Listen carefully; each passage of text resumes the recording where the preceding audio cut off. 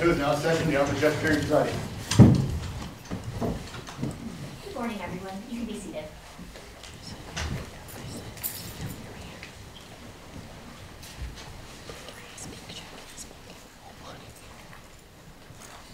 This is the time and date set for sentencing in State versus Kelsey Turner, C-340-752-1. Are the parties ready to proceed? Yes, Your Honor. Okay. Was there anything we needed to address before we get started? Your Honor, if we could address the 2 objections that I filed. Okay. Which one did you want to start with? Court's pleasure. All right. There's an objection to victim speaker, Ms. Earp, correct? That's correct. Did the state want to address that?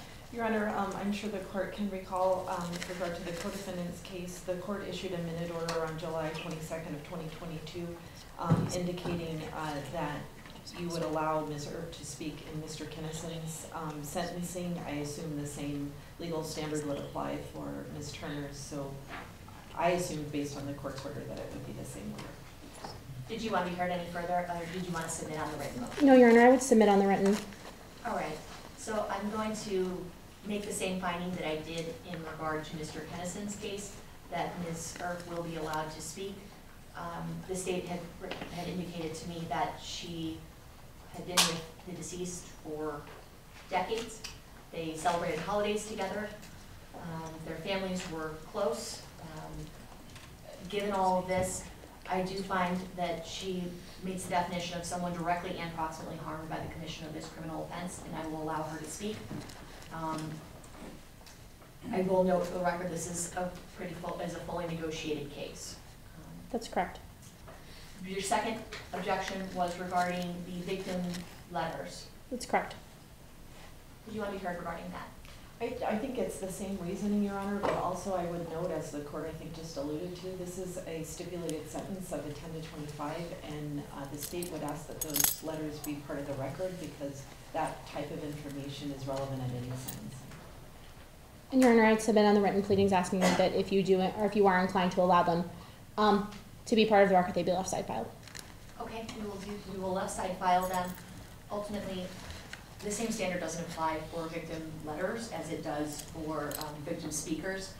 And we regularly have letters from people who have more tangential relationships to the deceased, because obviously the web of, the impact that somebody can have on a community is larger than just for people narrowly defined by statute. And so I will allow those letters, and those will be left side filed. With that being said, are we ready to proceed? Your Honor, the defense is ready. Okay. My notes reflect that the state is agreeing to a 10 to 25-year Nevada Department of Corrections sentence under the murder second-degree statute. Is that still the state's position? Yes, Your Honor. Anything to add? No, if I could just be heard briefly. Go ahead. Okay. I know the court is very familiar with the facts of this case, and I don't think that in a homicide investigation there will be an adequate understanding of the complicated dynamics that brought Ms. Turner and the victim in this case together.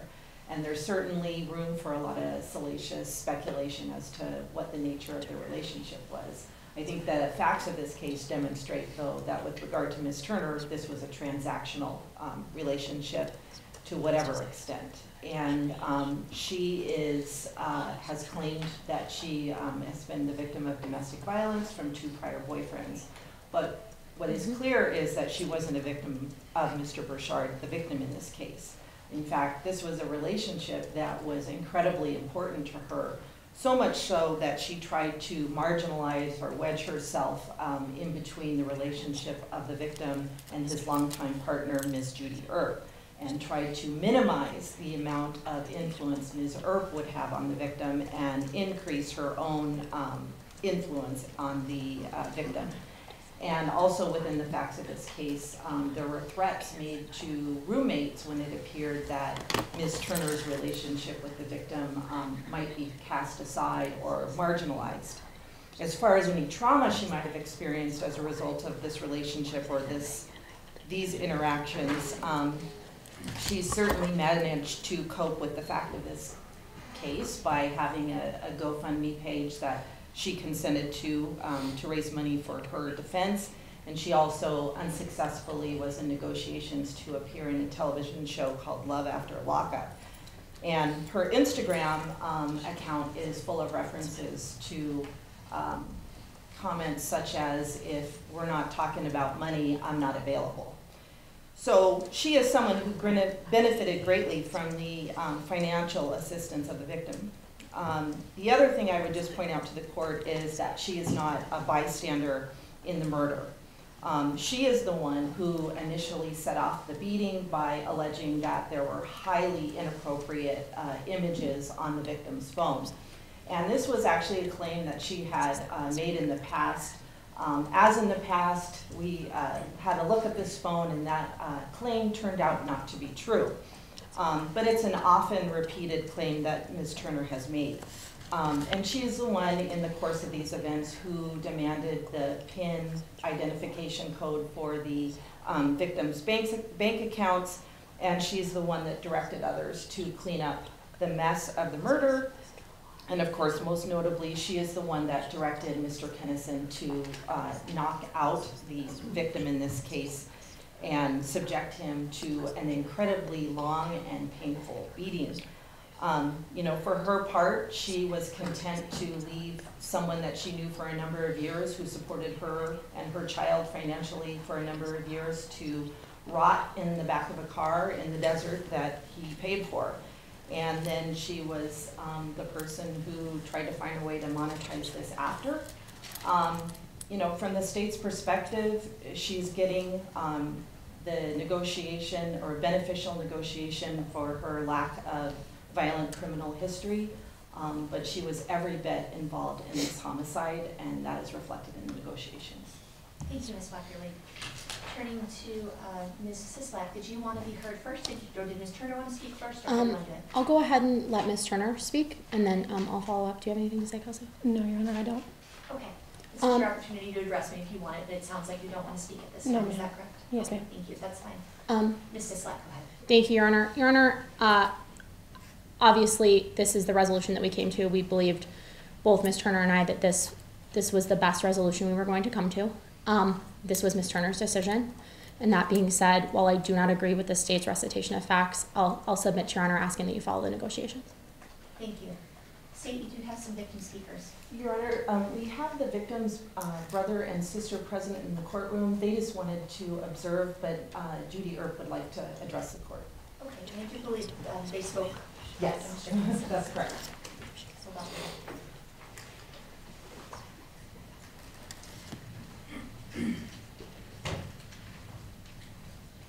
If you want to stand next to Ms. Wackerly, there, the microphone right there, so we're going to have my clerk's lady. Go ahead.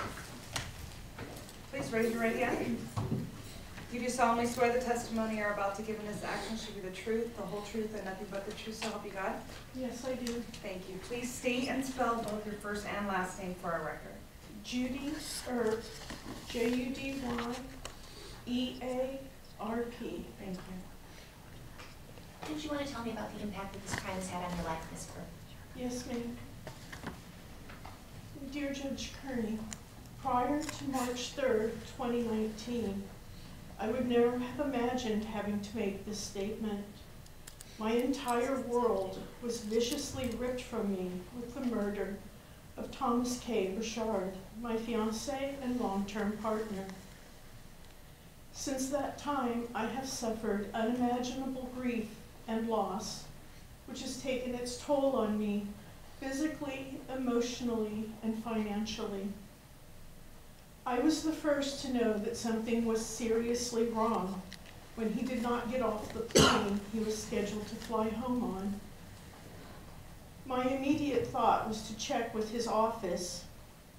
I knew that no matter what, he would not just leave his patients without making arrangements, such as canceling and rescheduling appointments and making sure their medications were refilled, etc. I went to his office to check if he had contacted them, and when I found out he had not contacted them, I knew beyond doubt something was very wrong.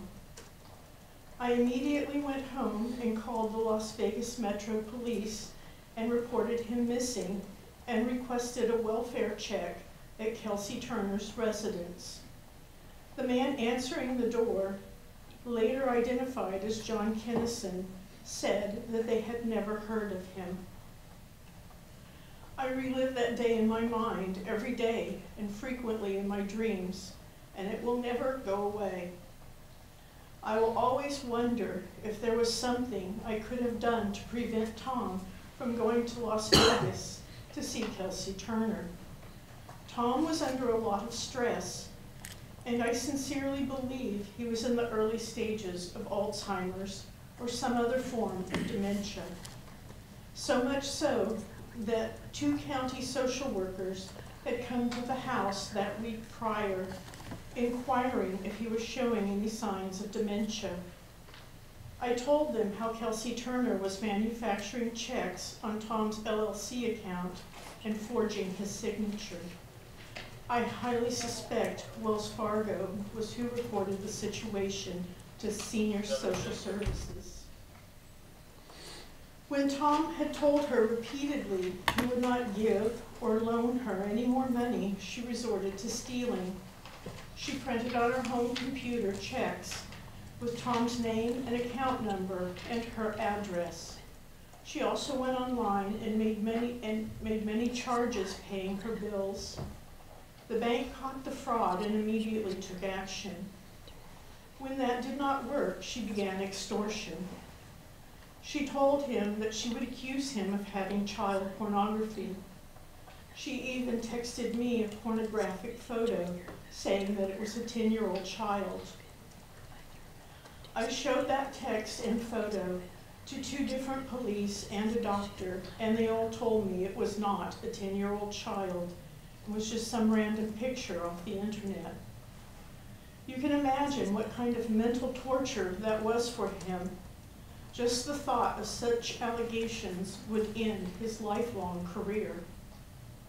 I believe this mental torture precipitated a rapid decline in his judgment. She lured him to Las Vegas with some story about how she was sick and couldn't take care of her child and had no money for food or medicine, etc. His last words to me were, "She's such a pervasive liar that I had to see for myself." I am telling you this so that the court understands that not only was Tom physically and painfully tortured and murdered by Kelsey Turner and John Kinnison on March 3rd, 2019, but that Kelsey Turner had been mentally torturing him for quite some time before this. A day does not pass that I am not reminded of Tom and how horribly and painfully he suffered in his final hours on earth at the hands of John Kinnison and Kelsey Turner.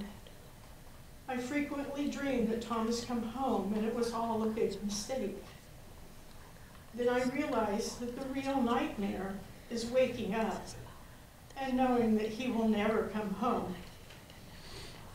I never realized such evil existed in this world until this happened. Physically, it has been very difficult for me. The emotional turmoil I have experienced was and is literally gut-wrenching. On August 10th, 2019, I became seriously ill and had to undergo emergency surgery. My intestines had become twisted, resulting in a blockage. This was due to the extreme physical and emotional stress I had undergone since Tom's murder. This is a condition that I will always have to worry about recurring. The impact of this crime has had a significant, serious impact on me financially. I knew I would have to leave our home of many years and was uncertain of where I would go, effectively resulting in possible homelessness.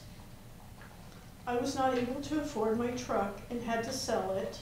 I also had to sell my livestock at a loss due to the time of year and not knowing what was going to happen in the future.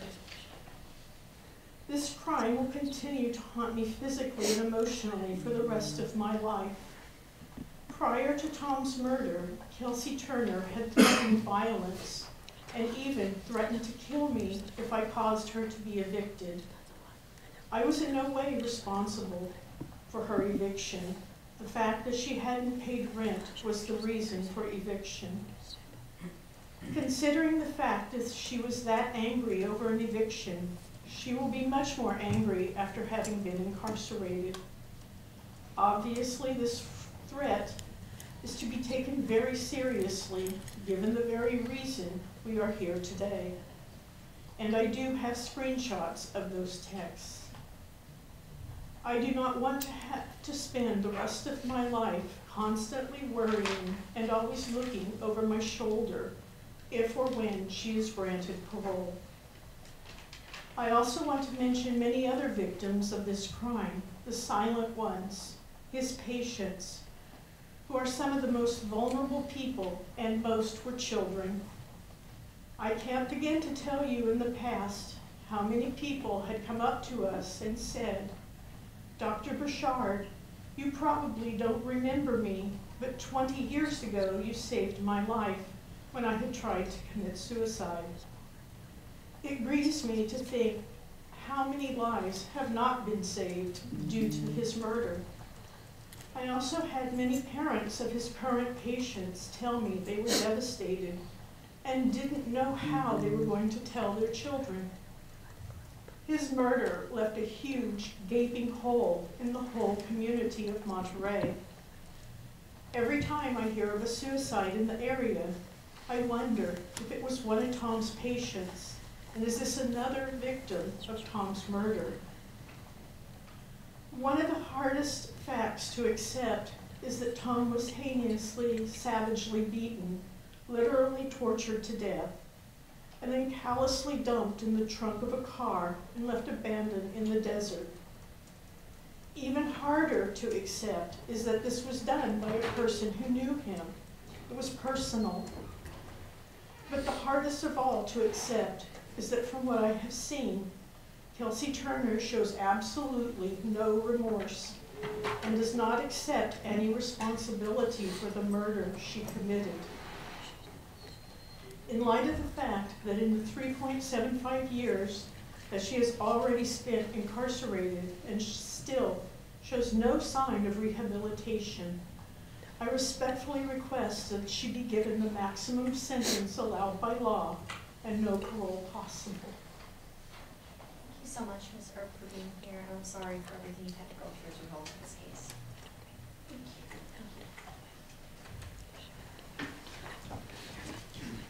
Ms. Turner, in accordance with the laws of the state of Nevada, you're hereby judged guilty of second-degree murder, a felony. I'm going to impose the $25 administrative assessment fee, the $3 DNA collection fee, $150 DNA fee, as well as the test to determine genetic markers. You're hereby sentenced to 10 to 25 years in the Nevada Department of Corrections. Additionally, there will be $2,817.34 to Nevada victims of crime that has joined several with co-defendant Mr. Kennison. The extradition cost will be $2,280 to the Nevada Attorney General. You have 1,375 days credit time served toward that sentence. And Your Honor, I have, if we could just, the restitution amount was $817.34.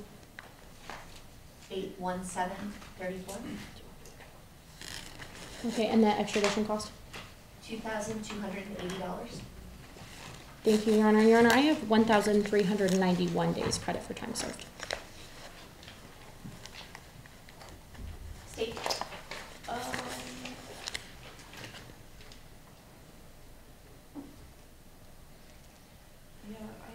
Can you tell me how you get that? It looks like an additional maybe The PSI is showing. 16 days. Yeah. Ms. Sislak has 16 days that aren't reflected in the PSI. Is that maybe a transport from California or something? Yes, Your that Honor. was not reflected in? Yes, Your Honor, but she was in custody only on this matter, so I'd ask that Your Honor assess those 16 days to this case. I'll submit it to the court. 1,391 days credit time served. Thank you, Your Honor. All right. Thank you, everyone. Good luck, Ms. Turner. Court's adjourned.